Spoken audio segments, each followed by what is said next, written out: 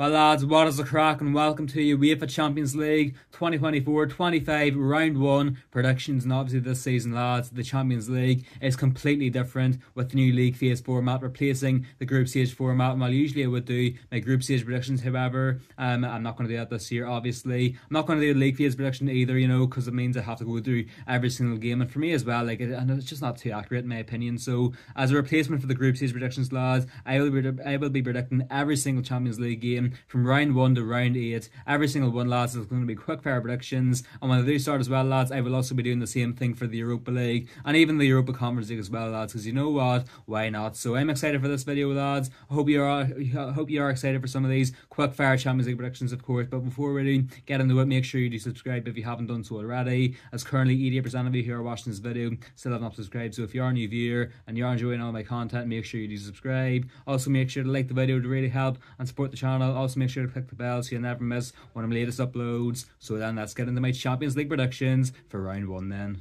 And so we're going to be starting off at the Allianz Stadium. It is Juventus hosting PSV Eindhoven. And while PSV Eindhoven lads definitely are a side to be reckoned with and definitely are dark horses coming into this year's competition. And I mean Juventus of course back in the Champions League finally, but look at their squad, like it's completely unrecognisable mostly. So I mean, yeah, I mean sure, I don't really know what to expect from Juventus here in this one. But PSV Eindhoven, you know, they were unbelievable in the Eredivisie last season. They clearly have a fantastic squad all around. You know what lads, it's the first prediction already. However, I'm going to already make a bit of a shock prediction here. I'm going to go 2-1 to PSV here in Turin. And now we head to the capital of Switzerland and Bern as Young Boys hosting Aston Villa from Birmingham. Aston Villa back in the Champions League, which is going to be extremely interesting to see. And while of course you know it's been a decent start for Unai Emery's side, whereas Young Boys of course in the domestic Swiss league are currently rock bottom after 6 games, 3 draws, 3 defeats, 0 wins so far. So you know what lads, this Young Boys side, I know they've got some good Champions League experience. However, still they don't look too great at the moment this season anyway. So I'm going to go here lads for a massive 4-1 victory here to kickstart Aston Villa's campaign. And if you're saying that is unrealistic lads, just remember Newcastle defeated PSG 4-1 last year in the Champions League, and if they can do that against PSG, I'm pretty sure lads Aston Villa can do that against Young Boys. Now on to the San Siro for arguably the most exciting game here in this opening round. It is AC Milan, the Rossoneri, hosting Liverpool. Now this game, two sides who have amazing history in this competition coming head to head with each other. It is going to be a fantastic game. Liverpool of course looking to bounce back after a 1-0 defeat at home to Nottingham Forest their last time out. Not a great result whatsoever there. However, still they usually are quite good here in the Champions League. I do believe lads this game is going to be a goal fest, goals galore, end to end action. Is going to be a fantastic game to watch here at the San Siro. But who's going to come out on top? I believe it's going to be, I believe lads, Liverpool are too good here. They're better than AC Milan anyway, and they're going to come out on top here. I'm going to go with a big 3-2 victory here for Liverpool away at the San Siro. As we head now to the Allianz Arena, it is Bayern Munich hosting Dinamo Zagreb. And while Dinamo Zagreb, I am sorry, but these are no match to Bayern Munich, who scored 6 past hosting Kiel during the weekend there. So I mean, yeah, things seem to be going all right so far under Vincent Kompany. It's going to be an easy win here. I'm going to go for a thumping 4-0 victory for Bayern Munich at the Allianz Arena in this one. And now over to the Santiago Bernabeu. We have got the current holders and the most successful team in this competition. It's Los Blancos. It's Real Madrid hosting VfB Stuttgart. And this is an extremely interesting game for me. Obviously, Real Madrid will be the favourites in this one. However, so far this season, they have looked quite unconvincing as well. So, I mean, we've seen last season, at the start of last season, Real Madrid in the Champions League drew 0-0 at home to Union Berlin. This is a similar sort of scenario here in this one. Stuttgart are definitely not a bad side whatsoever either. And fair play to them to get back into the Champions League after many years away. So you know what lads, here in this one, Real Madrid are going to be quite poor. The likes of Mbappe and Vinicius are not going to turn up whatsoever. I'm going to go here for a massive 1-1 draw here in this one at the Bernabeu. Controversial for sure, a massive point for Stuttgart, but a massive sort of defeat almost. It's going to be a point gained here for Stuttgart and 2 points lost here in this one for Real Madrid, I do believe. But trust me lads, Real Madrid are definitely not going to win this game in this one. Just you watch. And finishing off the Tuesday night games, then we've got Sporting Club de Portugal hosting Lille. Now this game is another interesting one. Sporting Club de Portugal have been fantastic so far this season. And Victor Gyökeres from Sweden, 8 goals and 1 assist in 5 games in the Premier League. He is the Swedish talent there for sure. He's like the region as Zlatan Ibrahimovic does seem. And well, I mean, Lille definitely haven't had a great start to the season whatsoever. This is going to be an easy result here for the Portuguese outfit, especially on home turf as well. It's going to be a very easy 2-0 victory here for me in Lisbon in this one. Now on to the Wednesday night fixtures, starting off in Italy with Bologna hosting Shakhtar Donetsk. Now another new team in Bologna, of course. It's going to be interesting to see how they too get on in the Champions League. However, so far this season, with the big players like Xerxes and Calafiori both leaving, they have struggled so far in Serie A. Shakhtar Donetsk, on the other hand, of course, maybe aren't the best team on paper. However, still are a team who possess plenty of Champions League experience here in this one. And I know they're away from home as well. However, I do believe their experience is definitely going to shine through. Bologna is going to take them some time to adapt to the new format in the Champions League as well. I'm going to go here for a massive 2-0 victory away from home for the Ukrainian outfit.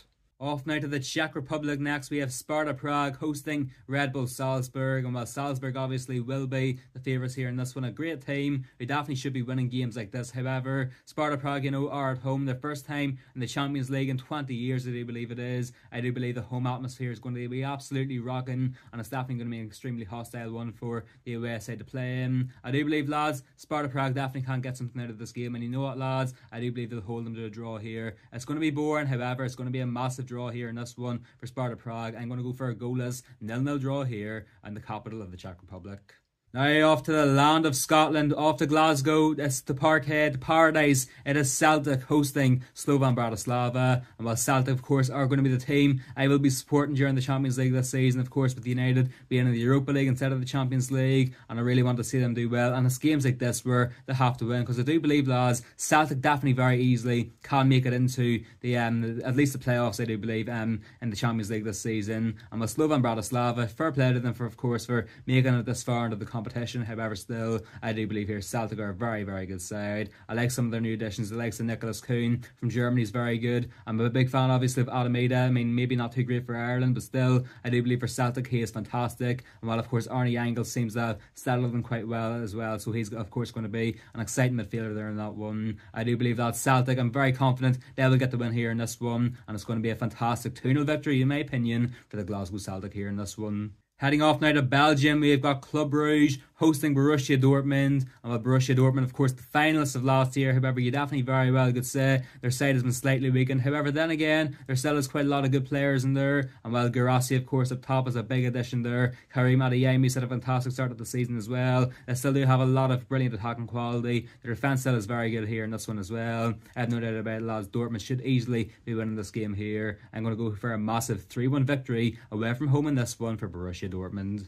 Now, this probably is, on paper, the biggest game of the match week. It is Manchester City hosting Inter Milan in a repeat of the 2023 Champions League final from Istanbul, where City, of course, did defeat Inter Milan by 1-0. However, this one is at the Etihad Stadium, obviously, and it's going to be extremely interesting to see what does go down here in this one, because, I mean, Inter definitely aren't a side who you should be doubting whatsoever. They've got a fantastic defence. Jan Sommer, arguably on form as well, the best keeper in the world. Yes, that is right, I did say that, and I do stand by my statement there. And while, of course, look up top as well, Lautaro Martinez, a world-class striker. Marcus Thuram obviously also has an eye for a goal as well. So this Inter Milan side definitely is very dangerous. And so far in the Premier League this season, we have seen Man City seem to tend to concede first at the Etihad Stadium. If they can concede first at home to the likes of Ipswich and Brentford, then they definitely very well can concede first against teams like Inter Milan, of course. So I'm going to say at half-time it will be 1-0 to Inter Milan here at the Etihad Stadium. However, City will do what they do best here in this one. They're obviously going to come back, unfortunately, in this one. Erling Haaland probably will be the man to save them. I'm going to go for a smash and grab 2-1 victory here for Man City. It won't be convincing here in this one, but still, the second half comeback will do it, and they'll just about see out the victory here at home too. Their rivals then for the Champions League in 2023, and the big Italian giants in Inter in this one.